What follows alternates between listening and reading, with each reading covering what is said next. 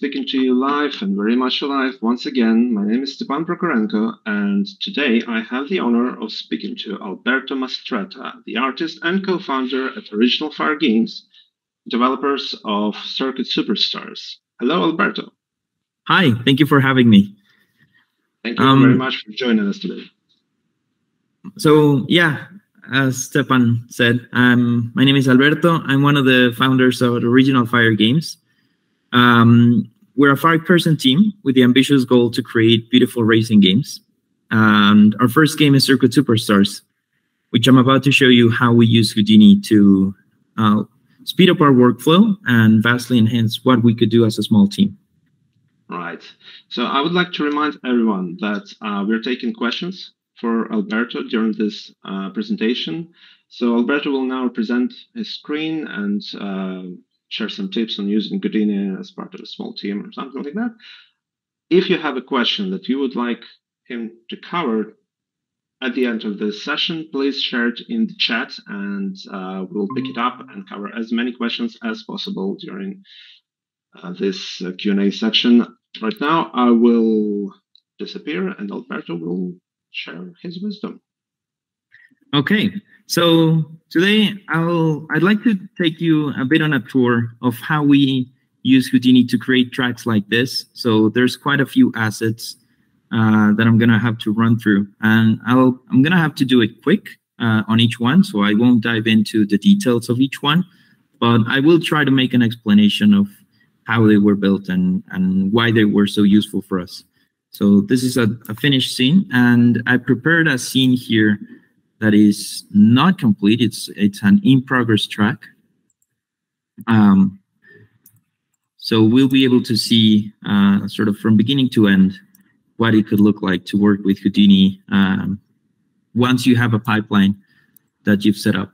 So before I start, I do want to elaborate a little bit on the problem that we had and how Houdini was helpful for us.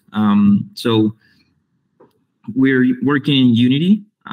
We had a small team that at any given moment, we were 1 or 2 artists working on the tracks. So we had to make sure that we could iterate quickly on the design of the tracks, but we also didn't have a lot of time to do multiple passes of design and art and have a pipeline that was multi-step. So we try to condense everything into design and final art are one thing.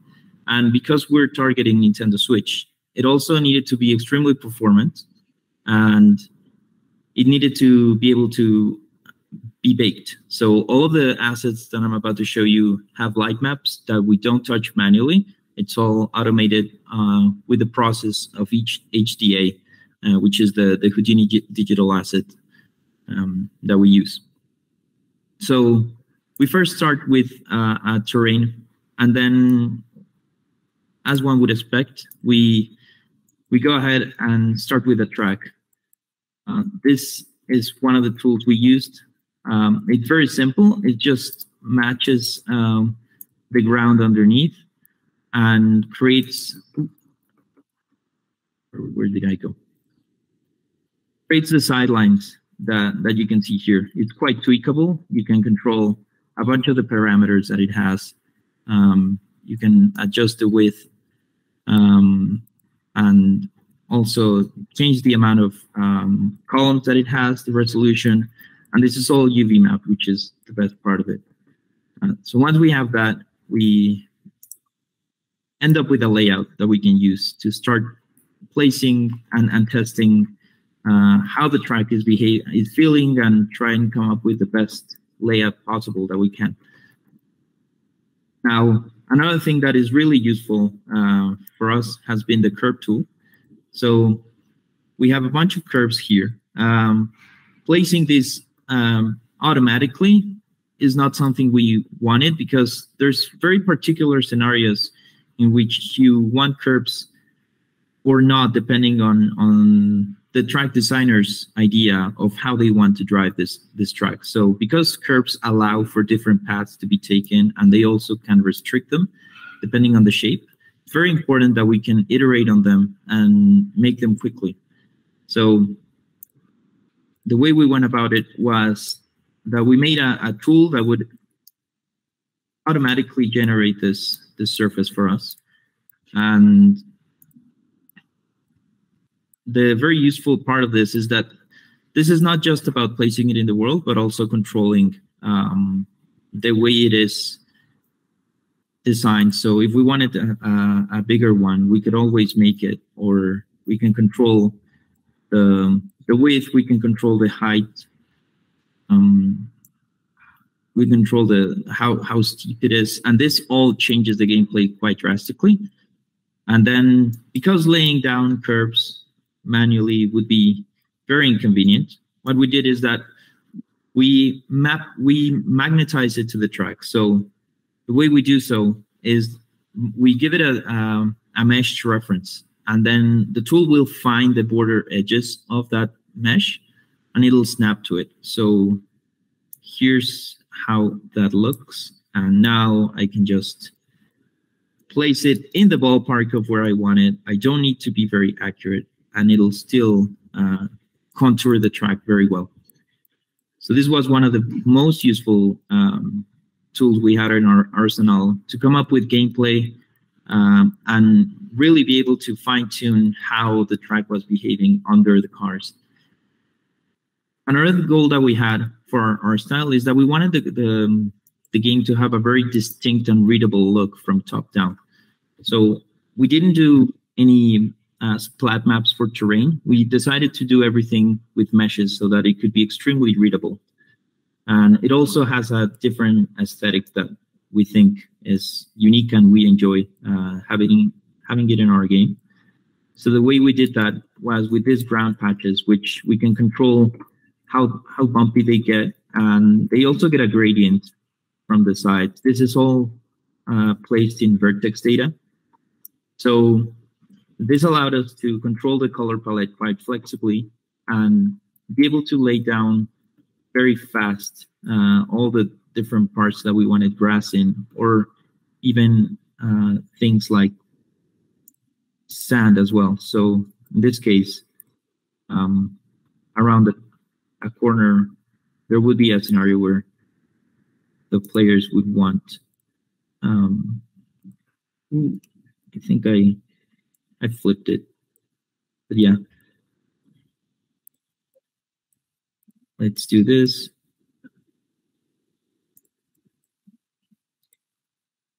There we go.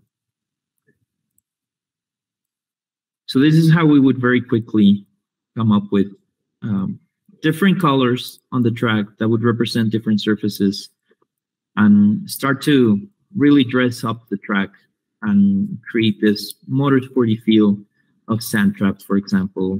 And this was very quick for us. It's not perfectly like automated. It doesn't happen on its own, but it gives us all the control we need. And we love it for being like that. Another thing that is key to racetracks is having a very easy way to do all these walls, all these fences and barriers, because all these motorsport tracks have them. And it's also a very key part of the risk on a track, how close you get to the walls. So having very manual control of how we went about this is what we wanted. And this tool that we made has a few tricks that we're really proud of. So I'm going to show you how that looks like.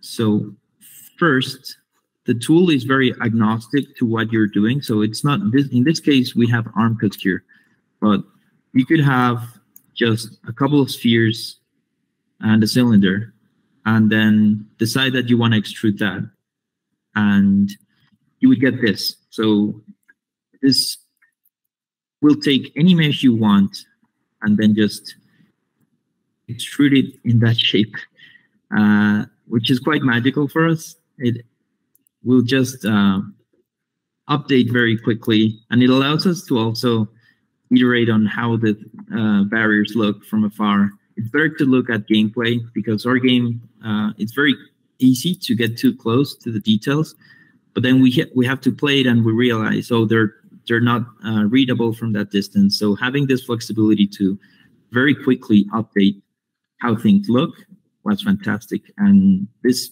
is really some of the most powerful techniques we used is having those interconnected systems that one generates barriers, the other one can generate the profile of the barrier.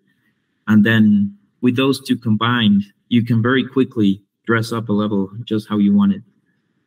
So I thought I would show you how that tool eventually is used by placing a little barrier here. And I'm going to have to recook it, but once it's done. Oh, it may have lost the reference.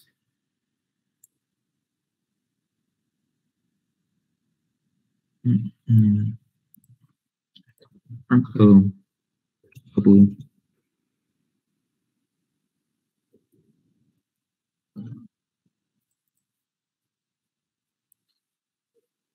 Here you go.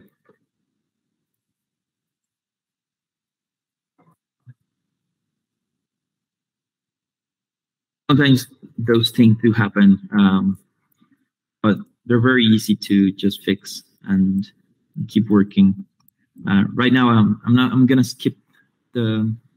Well, you know what? It's close enough. I'm gonna do the post as well, just so that it looks complete.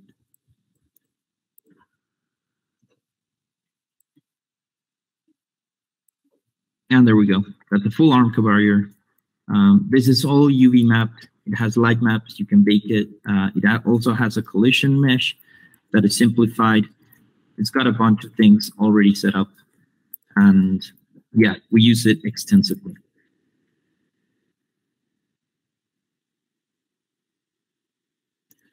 We also have different types of object barriers. So these are not sweep. They're not extruding anything. They're just instancing. So a different premise, but also used throughout the game in many different circumstances. So the way we do that is it's similar. We can also have an object that we can give it. So in this case, we can do a tire barrier stack. We can change the stack. Let's see. Ooh. So we can do that, and then once we're happy, we can send it to the barrier to start generating this very quickly. Where am I? Oh, I'm updating the sweep one.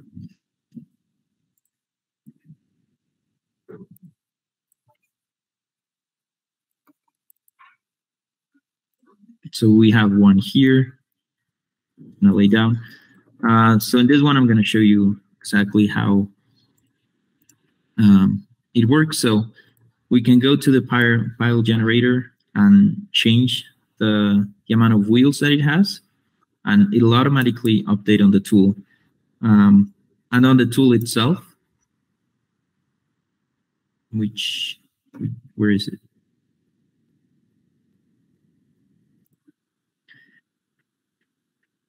On the tool itself, we can also change the colors. So we can say we want 4 different colors.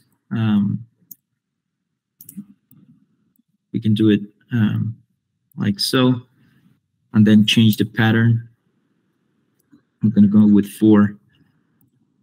Because this is an object-based one, we can also choose to stack them at different distances.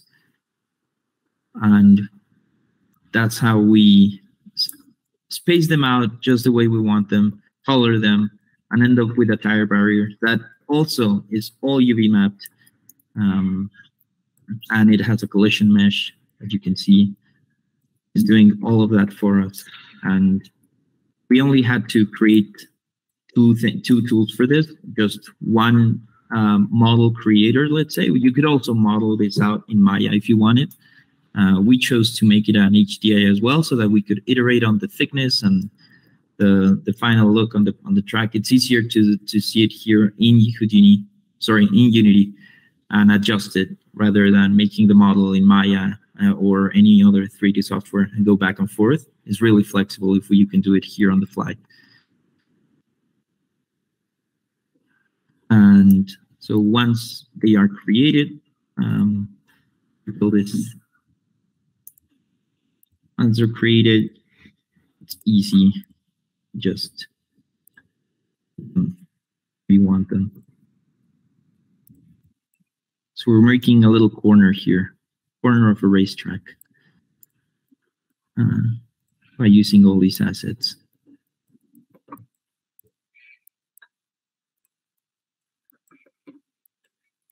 So you can see it's not taking too long to start dressing all this corner of the game with the color palette that we want, and it's very easy to change the color palette. As you saw, if we choose that this track is going to be blue instead, we can very quickly update all of this.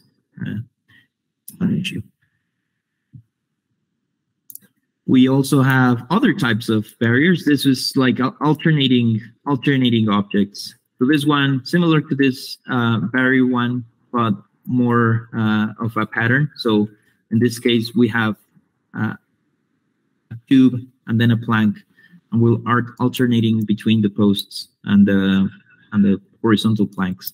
And we also are giving it distinct ones. So if you see, they're not all the same. They're changing in shape. So for this tool, we have quite a bit of flexibility. We can give it different planks, and also we can give it different posts. In this case, I just gave it one type of post and different types of planks. And yeah, it allows us to also very quickly start to set dress tracks. Actually, sometimes the colliders get rendered for some reason, but it's very easy to fix with a rebake. So these are all the basic core track tools that we use. Are different types of barriers, curbs, grass, and paths. Beyond that, we have also another key one is fences. So catch fences are important in motorsport. They protect the crowd. They protect the racers as well from going into gnarly places.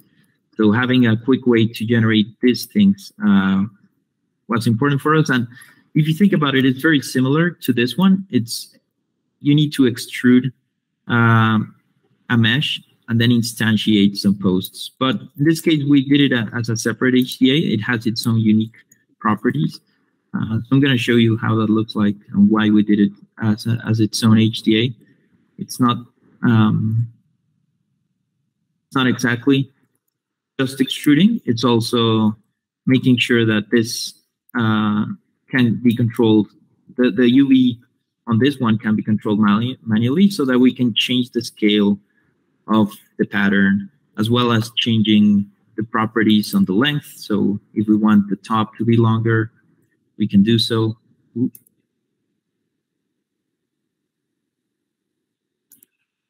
So we can control the shape very easily. We can control the angle. So in case it's obstructing the visuals, we can bend it down a little.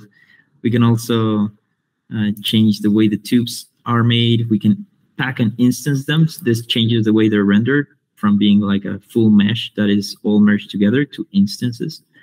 We can also add these little knobs at the end that make it look a little bit more finished. We quite like that. And just as easily as the previous HDAs that I showed you, it's extremely easy to use once you set all this up. That's a bit of a weird solution I left, but we're going to leave it like that so that I can keep covering more assets. So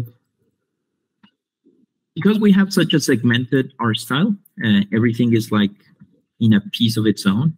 So are our clips. So we made this cliff tool. The cliff tool is one that we really like to sort of block out the outside of the tracks. it really helps us sort of give a finishing touch to the tracks when we're running out of road, let's say, and we don't want to decorate too far. We can block it out by using these clips. And the clips have quite a few things to tinker with. So we have, what do we have? Oh, the clip noise. So we can control the noise. So we can make it look more rocky if we want. Depending on the track, we may change the type of noise we're using. So you can also choose different types of noise. Vertex color. So we're not texturing any of this. This is mostly just using world space texturing and vertex colors. And that's how we so quickly can change the color palette, change the look of things. And we're not going into Photoshop. We're not even going into Substance for any of these things. We're not bringing them into external software. We're directly getting a final mesh that we like here in Unity, and we can hit play at any moment, and it'll work just fine. So if we wanted to use that clip, we can just play with it. And usually it takes like a couple of refreshes to bake once when you reopen a scene. But once you open a scene and play with it, all these HDAs work flawlessly. It's just the first time that you open them. You may need like a couple of refreshes. Okay, so that's sort of the core of things that are very directly on the ground. And now I'd like to show you some of the props we use. So one thing that is very present on racetracks are grandstands. So these ones we didn't do we didn't do procedurally. These are generated. You could make them procedural and bend them if you want, but in our case, we felt this is the type of mesh that we could author manually, but we have a few tricks that we use around them that we quite like. So we've got these decorators called, there are hanging flags. So all this is generated by Houdini. The wing properties are being baked into the UVs of the mesh, and it is gradually giving different properties to different parts of the mesh. So for example, the waving motion of the wind is mapped at 0% here and 1 here. So we can gradually calculate the fall of where we want the wind to affect this mesh. And this tool is quite fun to use. It was also one of the most fun to make. And once we have it, we can do quite a few things. So this is a different use of that tool. This is called papel picado here in Mexico. You may have seen it in like Dia de Muertos celebrations. And the way you can do all of this is by just adding points. So if I add a point,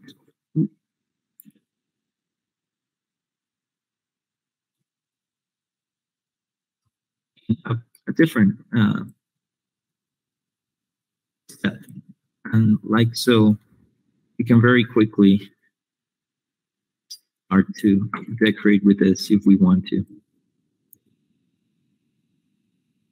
We love using this tool. The fact that it automatically takes care of the wind for us and it looks so natural is impressive. And we only really needed to calculate the distance between this point and then make a gradient and store that in the UV data, and then use that UV data in the shader to move this. And the reason why we used it in the UV data and not the vertex colors, because often wind is mapped to vertex colors, like in trees, for example, was because we wanted the vertex colors to control the pattern.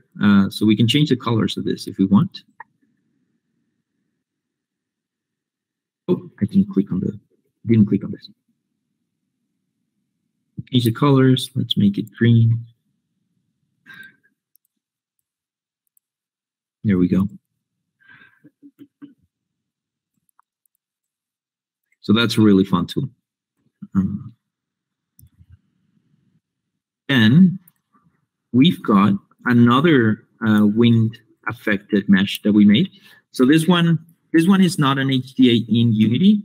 We entirely modeled this in Houdini, which was very convenient to model it there because it could give us these gradients by proximity. We could paint the mesh by using procedural nodes to measure the proximity to different parts of the mesh. So we put some spheres here to sort of lock down the wind on these portions, and then when it waves, it's getting pinned there. It's not gonna move, but the rest of it it's being affected by wind, and we did that just by using a node that can measure the proximity and transfer that proximity into a property. That property was color, so we painted black anything that was near 3 points here or this entire tube.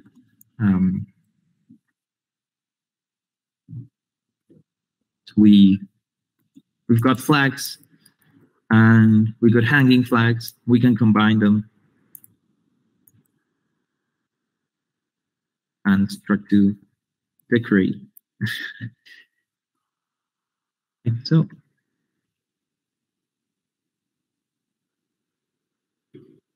It's really fun. I love using the flags in Circuit Superstars. We also had to come up with different sponsors. So sponsors, they're different shapes in different parts of the track. We may want them smaller, taller. So we were able to do all of that by making an HDA and very quickly changing all the properties. So this is a procedural model, which means that if we ever want a different type of sponsor, we can just generate it here, come up with a shape. If we want it square, we just need to change here, like until it's square. And then now we have a completely different mesh. This is, again, all this is UV mapped. All this has vertex colors as well. So you can texture it in Substance if you want. We can also use vertex colors directly, as we very often do. And most importantly, it's light mapped. So if we want to bake the track, this is light mapped already. So we don't ever look at UVs when we're making sponsor signs. Another one we did, which I don't have an example for this track because this is sort of like a building HDA, but if you had a building and you wanted to fill it with leaves, it's really pretty. We have an Ivy leaf generator. So this one I love using.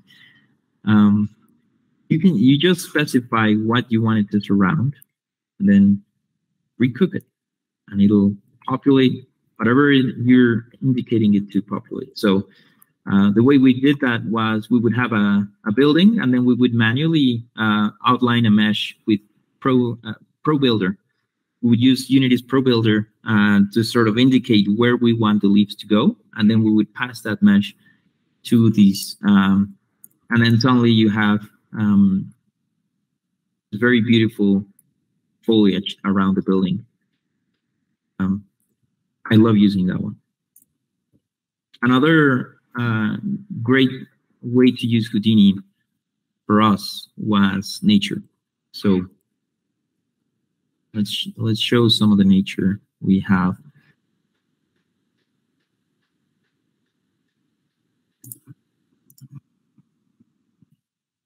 When it comes to making trees, the biggest thing for us was how do we make a distinct silhouette? We were really focusing on just trying to come up with a silhouette that when you looked at it from the side, it represented the tree that you had in mind. So it could be tall, it could be wide, and we didn't really want to have to meddle with too many properties. We just wanted to get the shape the way we wanted and very quickly get a tree out of it. So if I recook this, you see that it'll adapt to that silhouette that I was generating. So if I want this tree to be tall,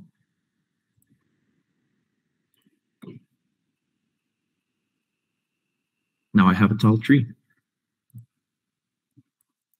And because it's a top-down game, we didn't really need the leaves to be pointing in lots of different directions. We just needed them to be pointing up.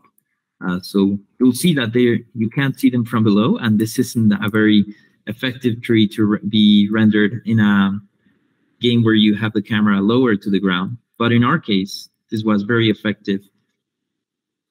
Again, all UV mapped, all these different triangles, mostly they're just quads, are being laid down, and you can actually inspect the mesh if you really want to and see the UV layout for channel 1. There we go. That's the UV map. This is the UV map for channel 0, which is the one getting the texture. This is all pretty automatic for us. Another thing that was important for this was that we do want the leaves to point sort of inwards, so that if you look at them from different angles, it still is looking like it's rounding out.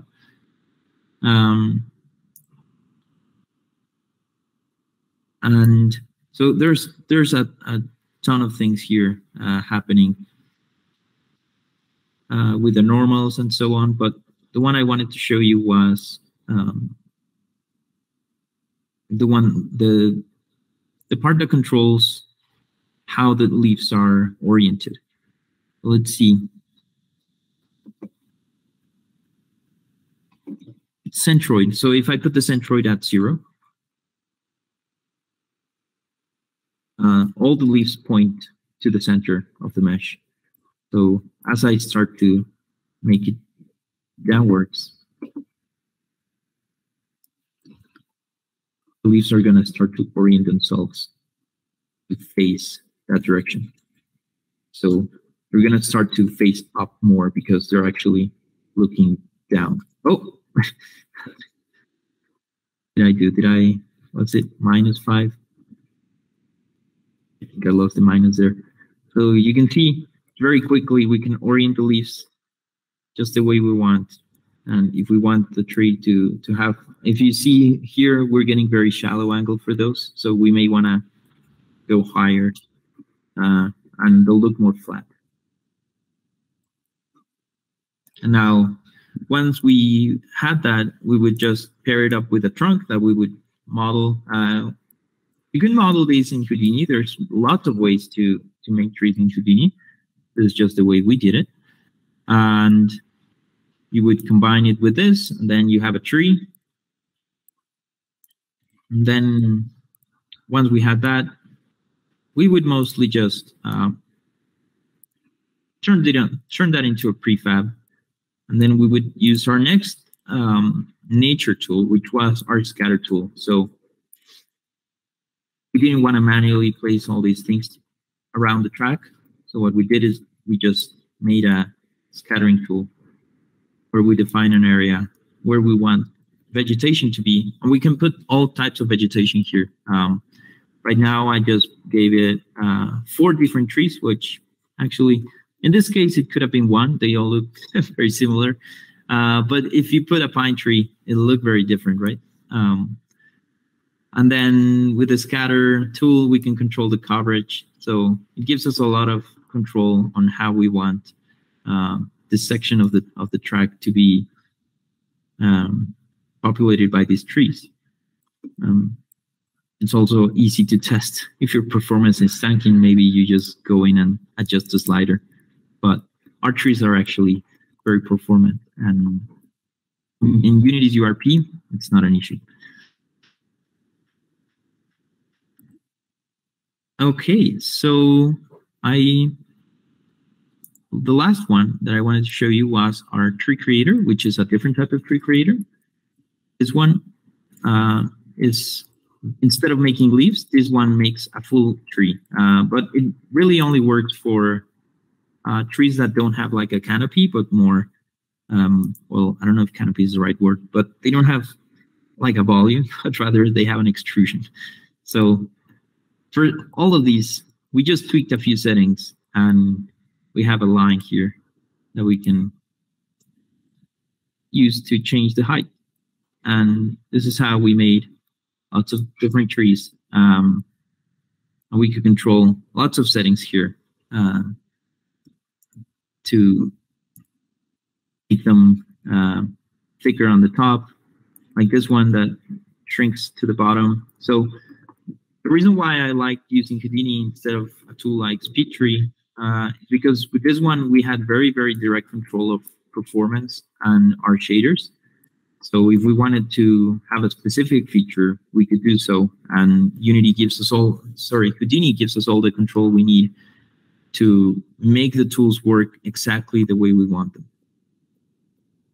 Okay, so that concludes the tour of the HDAs that we built. So what I wanted to do sort of as a conclusion was, now that I've shown you how we used it, I would like to sort of put a bit of background into how long all this took and how feasible it is if you're a small indie dev, that you could take advantage of these tools. As I said in the beginning, we only have about 2 artists tops working on tracks at any given time.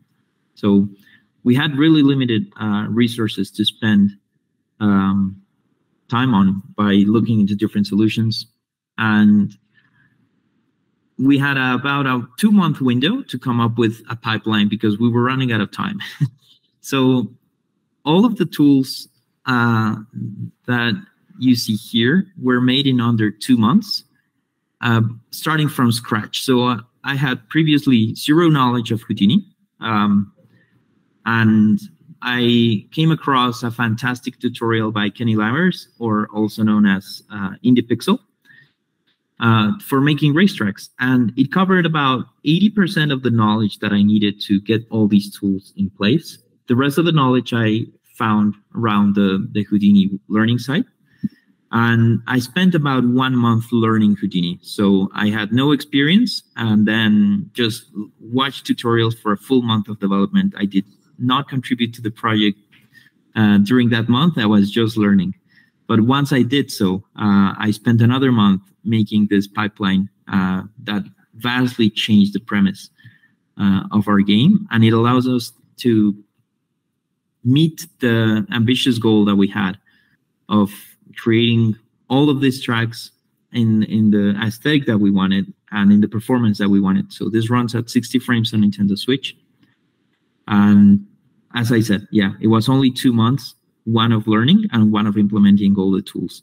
And plus some days that I would spend here and there fixing the tools, because while we were using them, we would find issues with them. Oh, this one is not doing the UV maps correctly. I would go back and fix them. But really, it was under 3 months for the duration of the project spent in Houdini, and mostly, I would say, 2 months plus a few days here and there for maintenance. So if you're a small studio and feel like you could enhance your pipeline, I would strongly recommend that you slow down and learn anything you need in order to get to do so, because the advantages of making better tools are immeasurable. So the way we went about that was Houdini. I think Houdini is it's extremely convenient for making this type of things. You could, of course, make your own in Unity and C#. It would probably run a lot more snappy, but you would take so much longer to make them because they have such a robust toolset for making this type of things.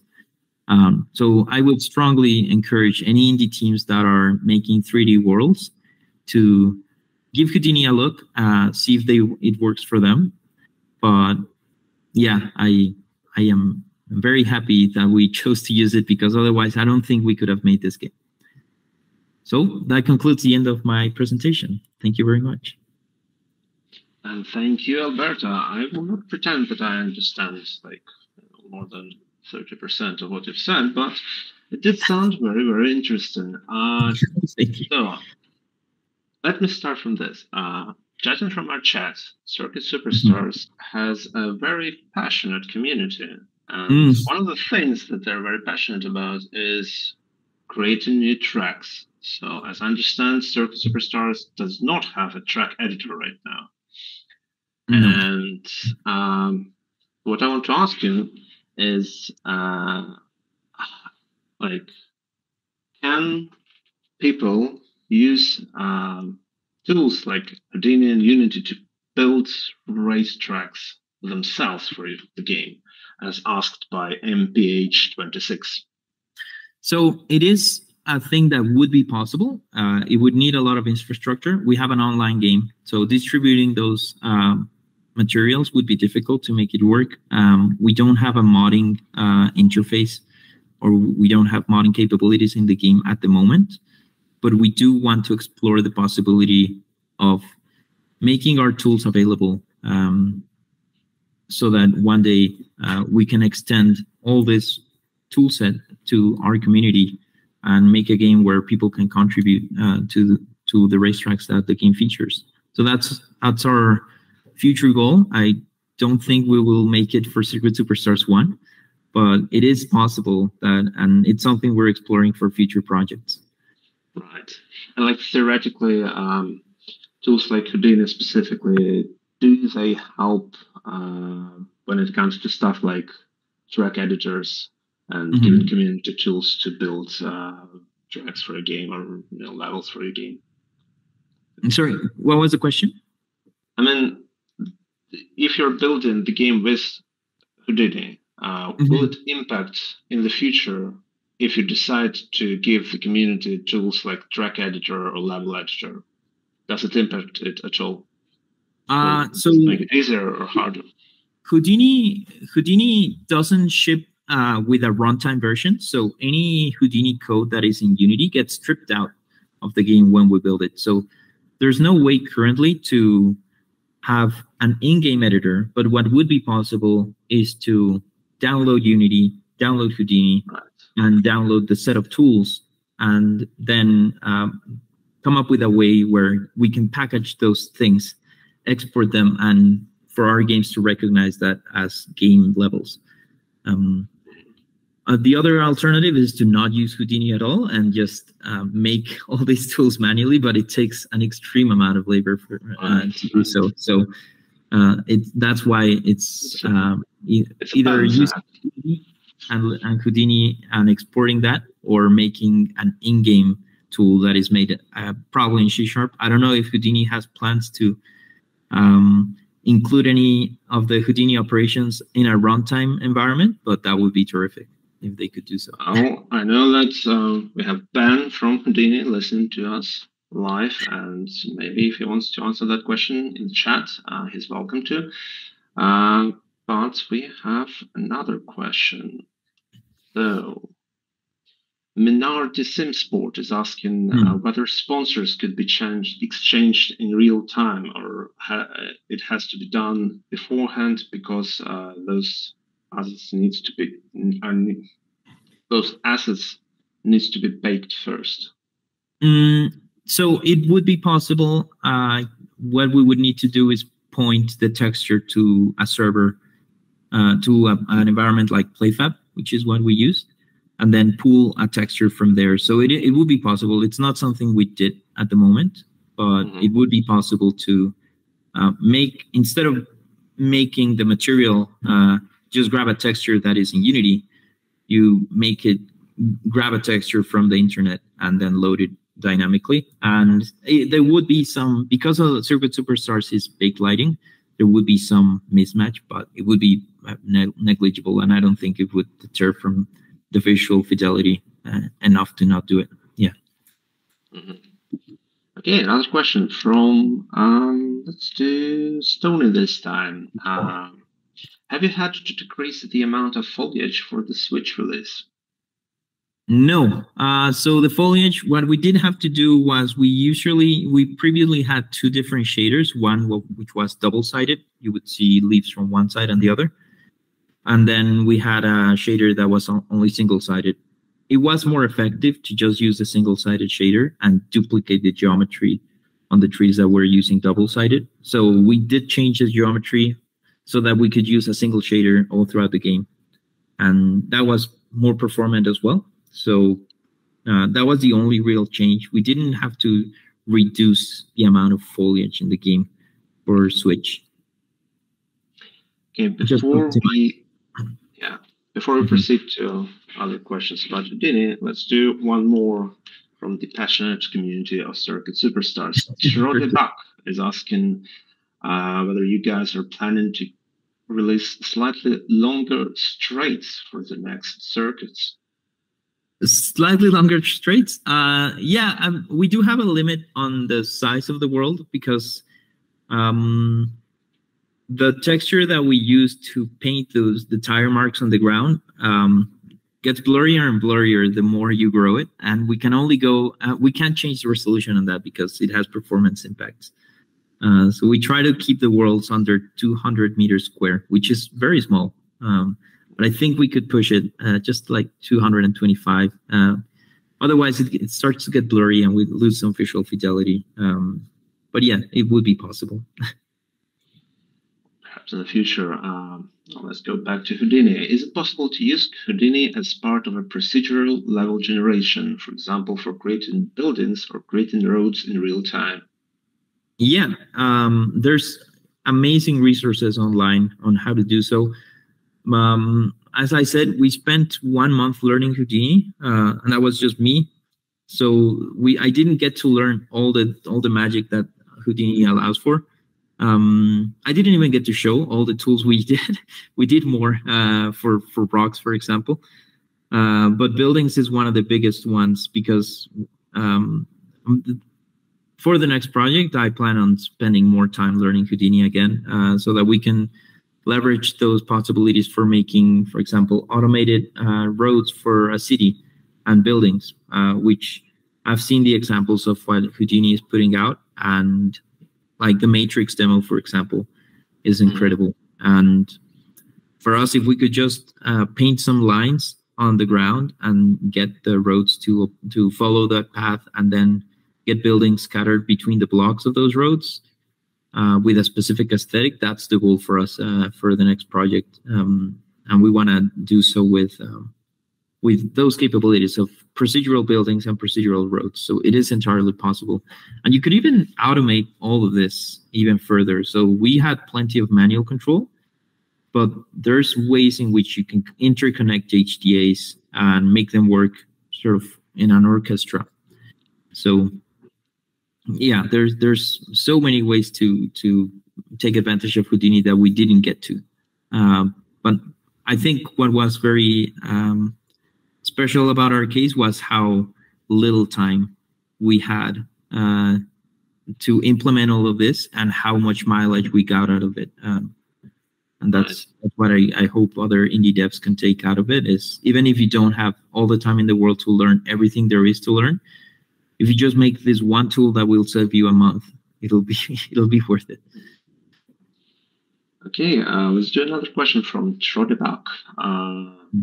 Do you think about applying night-day transition and weather effects for the next project, and how would that affect the circuits that you create? I would specifically share some thoughts about using Houdini in night-day circuit and weather effects, how it impacts it at all. Yeah, so it would impact. We would have to change our shaders, for example, to support.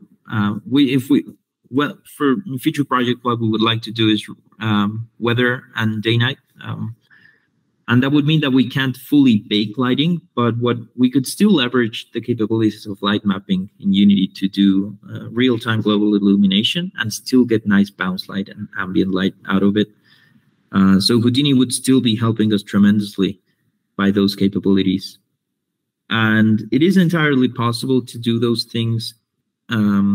It's just performance that gets affected. So there's plenty of work to be done in performance in that regard. And then some neat things like if you go nighttime, you either backlight, or if you have some dynamic lights, then you gotta use deferred rendering ideally, because it is better for performance when you have many lights. And so there would be differences in the project setup for supporting that type of feature, but it is very much possible. Mm-hmm. We have a couple of questions, and you've touched that already, about learning Houdini and how much time it takes. So as I understand, to achieve your current skill level, you've spent a month learning Houdini, and then you've applied it during development of Circuit Superstars and kind of learned on the job, right? That's right. And like, how much time, let's say if you're a complete novice and this is your first game and you've opened Unity, would you recommend starting to learn Houdini as well, or maybe you should spend some time working without it and just create the first game using the simplest tools possible? So I would say it really depends on the person. I have a background where I'm both an artist and a programmer. I'm not like an elite engineer, but I know my way around code, and I'm very familiar with node-based interfaces as well for generating logic. So for a person like me, it was relatively simpler than a person who is either starting out, or maybe they're purely an artist and they haven't gained experience using generating logic either by code or through node-based interfaces. So I think the time that is required for learning Unity will vary vastly depending on the technical background of the person. But yeah, it also depends on the project. So 2D games, for example, have fantastic tools natively. But 3D games have not nearly as many tools to design levels quickly. Like, we don't operate in tiles. There's no tile tools in Unity natively, like there is for 2D or splines, for example. So making 3D games is a lot harder due to the lack of tooling, I think. So supplementing that and fixing that problem, it's of course extremely valuable, but only if the game requires it. There's many types of design that don't really need procedural workflows. They would benefit most likely, but if you're working with tiles and prefabs and just building a world with that, which is entirely doable, I don't think it's required, but I do think there's a huge benefit in the visual quality that you can aim for if you have better tools. Right. Speaking of prefabs, another question that we had, how can the system, I think that's Houdini, take advantage of the prefab system found in Unity or other engines with a similar setup? So Unity can bring in an HDA, Houdini digital asset, and then you can sort of model in Unity, test it, and then you can export that model and treat it as a model that you brought from any other software. You can make it a prefab, just like the trees that I showed. Once you are happy with how a mesh looks, you can bake it and turn it into a prefab, and then work as you would as if you had made the file in Blender or Maya. But you have the flexibility that you can see it in game, play it, and verify that you actually like the proportions, the shape, the colors before you bake that. So I think the benefits on certain types of objects of making them in Unity with HDAs are huge. You could, of course, there's plenty of ways to work rapidly between Maya and Blender. and Unity. But still, I think the capabilities of having the procedural nature in Unity's lighting, for example, and being able to directly see the how it will look in game as you're modeling it is very unique. Right. Well, I think that Houdini is a newer tool than, say, Unity or Unreal Engine, specifically in game development. So, from your experience, is there enough learning resources on the internet to get started? And maybe you have a few recommendations for people who want to learn how to use Houdini in games development. Yeah, I think there is. Obviously, Unity has an immense amount of tutorials, but what I think Houdini has is that it doesn't have as many, but it has them very well organized in their website. So if you want to learn Houdini, of course, you can look in YouTube and you'll find a lot of resources there. But in the Houdini website, it's cataloged very well. So if you're looking for modeling or procedural modeling for games, they have a category for that. So you can start learning. And my teacher was in the Pixel. That's who I learned most of it, Houdini from. And yeah, about 80% of the knowledge I needed, I got it from his tutorials. And this very specific tutorial that he has for racetracks was fantastic. But there's other amazing tutorials for buildings, for example. Yeah, there's so much material to cover, and I haven't covered it all, but I do feel there's enough for a person who is putting in the time to feel comfortable with Houdini in a couple of months. I don't think you will feel blocked by lack of knowledge available. Mm-hmm. Let's do one more question from Shorty Duck.